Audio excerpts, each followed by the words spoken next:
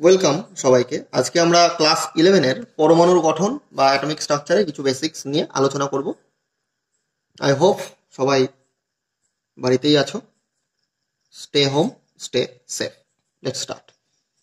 দেখো, আমরা এর আগে রাদারফোর্ডের পরমাণু মডেল সম্পর্কে আমরা পড়ে এসেছি, তো আমি এটা নিয়ে বিস্তারিত কিছু যাব না। আমি কিছু সীমাবদ্ধতা বলছি পরমাণু গঠনের, রাদারফোর্ডের পরমাণু মডেলের, সেটা একটু তোমরা নোট ডাউন করে নাও।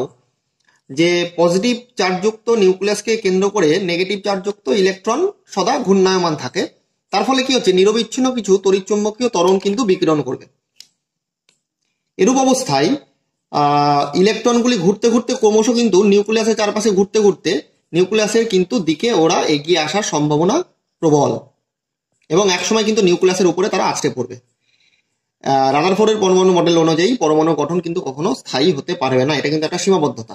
আরেকটা কি আছে, ঘূর্ণায়মান ইলেকট্রন নিরবিচ্ছিন্ন শক্তি বিকিরণ করলে পরমাণু নিরবিচ্ছিন্ন বর্ণালী উৎপন্ন হওয়ার কথা, কিন্তু পরমাণু অ্যাকচুয়ালি কেমন বর্ণালী দেখায় আমরা জানি, বিচ্ছিন্ন বর্ণালী কিন্তু বা রেখা বর্ণালী কিন্তু সৃষ্টি করে। তো এই দুটো কিন্তু রাদারফোর্ডের পরমাণু মডেলের দুটো সীমাবদ্ধতা, তোমরা জাস্ট এটা একটু আলোকপাত করে রাখবে। এবার দেখো, আমরা চলে যাচ্ছি প্ল্যাঙ্কের কোয়ান্টাম মতবাদে। প্ল্যাঙ্কের কোয়ান্টাম মতবাদটা কি, কোনো বস্তু দ্বারা শক্তি বিকিরণ বা শোষণ নিরবিচ্ছিন্নভাবে ঘটে না। শক্তির বিকিরণ বা শোষণ সর্বদাই একটি নির্দিষ্ট স্বল্প পরিমাণ শক্তির পূর্ণ সংখ্যার গুণিতকে ঘটে। এই যে পূর্ণ সংখ্যার গুণিতকে ঘটে, এই নির্দিষ্ট পরিমাণ এবং স্বল্প পরিমাণ শক্তিকে আমরা কি বলছি, কোয়ান্টাম।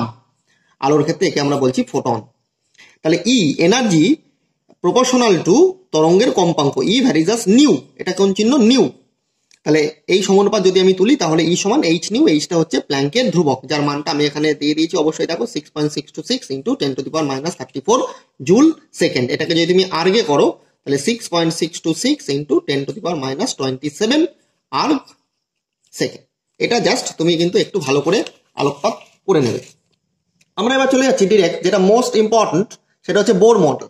বোর মডেলে কি হচ্ছে, তিনটে স্বীকার্যের উপরে তোমরা গুরুত্ব দেবে।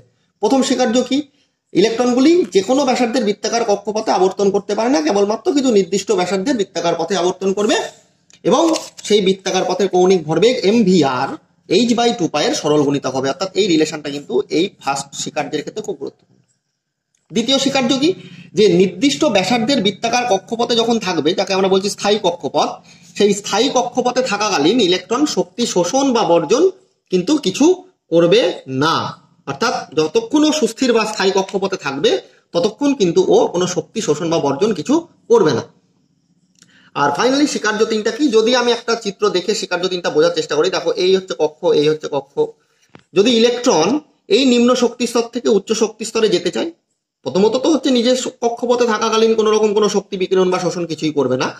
যদি এই কক্ষপথ থেকে নিম্ন থেকে উচ্চ শক্তি স্তরে যায় তাহলে কি, শক্তি গ্রহণ করে যাবে। আর যদি উচ্চ থেকে নিম্নতে আসে তাহলে শক্তি বর্জন করে যাবে। ঠিক যেমন তুমি তোমার বাড়ির সিঁড়ির নিচ থেকে উপরে ওঠো, শক্তি গ্রহণ করে ওঠো, আর যখন তুমি উপর থেকে নিচে নামবে তখন কি হবে, শক্তি বর্জন করো। ঠিক একই রকমই কিন্তু এখানেও। এবার খুব ইম্পর্টেন্ট, বোর তত্ত্বের সাহায্যে দেখো, বোর তত্ত্ব অ্যাকচুয়ালি কি, ওরও কিছু ডিমেরিটস আছে। ওরও ডিমেরিটস বলতে, ও হাইড্রোজেন বা এই ধরনের 1 ইলেকট্রন বিশিষ্ট সিস্টেমের ক্ষেত্রে কিন্তু নিজের তত্ত্বটাকে দিতে সমর্থ হয়েছে। তো আমরা বোর তত্ত্বের সাহায্যে হাইড্রোজেন এবং তার অনুরূপ পরমাণু এর কক্ষপথের ব্যাসার্ধটা নির্ণয় করব। দেখো, দিস ইজ ইয়োর নিউক্লিয়াস, এবং এই নিউক্লিয়াসকে কেন্দ্র করে ইলেকট্রনটা কি করছে, সার্কুলার অরবিটে মুভ করছে। ইলেকট্রনটা কি, নিউক্লিয়াস দ্বারা একটা ফোর্স, যেটা কেন্দ্রাভিমুখী বল, যাকে আমরা বলছি অভিকেন্দ্রিক বল, এবং একটি কেন্দ্রীয় বহির্মুখী বল, অপকেন্দ্রিক বল ফিল করছে। এবং এই দুটো বল যদি একে অপরের সমান হয়, এবং তাহলেই কিন্তু একমাত্র নিউক্লিয়াসের চারপাশে ইলেকট্রনটা স্বস্তির মানে স্টেবিলিটি লাভ করবে। তো ইলেকট্রনের জেড যদি পারমাণবিক সংখ্যা হয় এবং ই যদি ইলেকট্রনের আধান হয়, আমরা জানি ইলেকট্রন আর প্রোটনের আধান পরস্পর সমান এবং বিপরীতমুখী হয়। তো নিউক্লিয়াসের ক্ষেত্রে কত হচ্ছে, জেড ইন্টু ই, আর ইলেকট্রনের আধান ই, তাদের ব্যাসার্ধ কত, এই যে বৃত্তাকার পথে ঘুরছে তার ব্যাসার্ধ আর।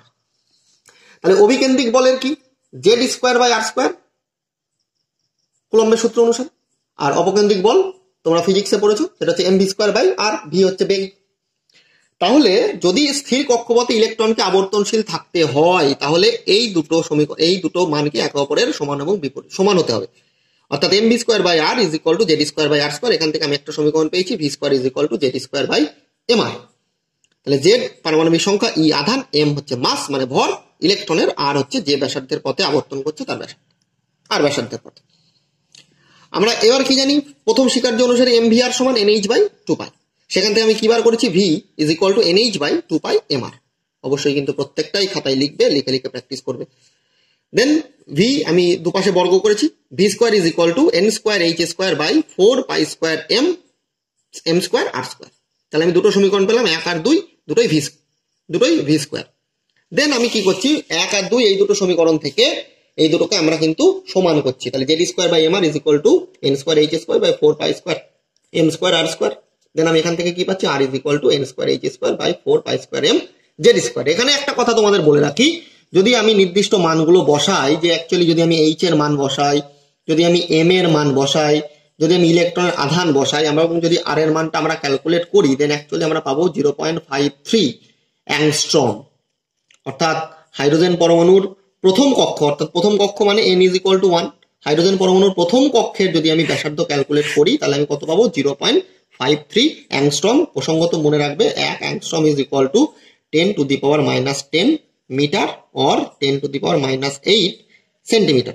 এখানে বলে রাখি h is equal to 6.626 into 10⁻34 বসাবে, m বসাবে 9.11 ইন্টু 10⁻31 কেজি, ইলেকট্রনের আধান বসাবে ESU তে 4.8 ইন্টু 10⁻10 ESU, আর n এর মান বসাবে 1। এই মানটা বসিয়ে তোমরা সাইন্টিফিক ক্যালকুলেটরে যদি ক্যালকুলেট করো, তাহলে কিন্তু এই মানটা অবশ্যই পাবে। এবার দেখো, ফাইনালি আমরা nতম কক্ষপথের আবর্তনশীল ইলেকট্রনের শক্তিটা বার করি। শক্তি মানে আমরা কি পাচ্ছি, শক্তি মানে দুটো শক্তির যোগফল, এক হচ্ছে গতিশক্তি, দুই হচ্ছে স্থিতিশক্তি। আমরা ডিরেক্ট গতিশক্তির রাশিমালা বসালাম ½ mv স্কোয়ার এবং স্থিতিশক্তি মাইনাস জেড স্কোয়ার বাই আর। এটাকেও বার করা যায়, এটাকে ইন্টিগ্রেশন করে অ্যাকচুয়ালি বার করতে হয়। Integration Z square by R square করলে আমরা কিন্তু এটা পাবো মাইনাস জেড স্কোয়ার বাই আর। যাই হোক, এটা আলাদা পার্ট, এটা ম্যাথমেটিক্স সমাকলন যাবে শিখবে, তবে এটা পারা যাবে।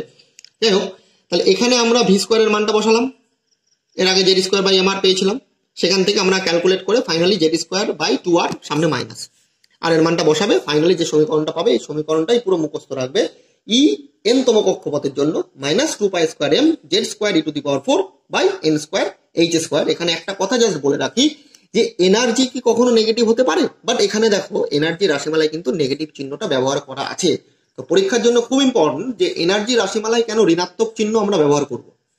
তো এটা জাস্ট তোমাদের একটু বলে রাখি, মনে রাখবে যে অসীম দূরত্বে রাখা কোনো ইলেকট্রনকে যদি নিউক্লিয়াসের শক্তি ক্ষেত্রের মধ্যে nতম কক্ষপথে আমরা স্থানান্তরিত করি, তাহলে ইলেকট্রনটি এই পরিমাণ শক্তি বর্জন করে স্থায়িত্ব লাভ করবে। তাহলে কেউ যদি শক্তি বর্জন করে, তাহলে কি হবে, সে স্থায়িত্ব লাভ অবশ্যই করবে। এবং যেহেতু সে শক্তি বর্জনটা করছে, সেই জন্যই কিন্তু আমরা এখানে নেগেটিভ চিহ্নটা ব্যবহার করছি। তাহলে নেগেটিভ চিহ্নের তাৎপর্য কিন্তু পরীক্ষার জন্য খুব গুরুত্বপূর্ণ।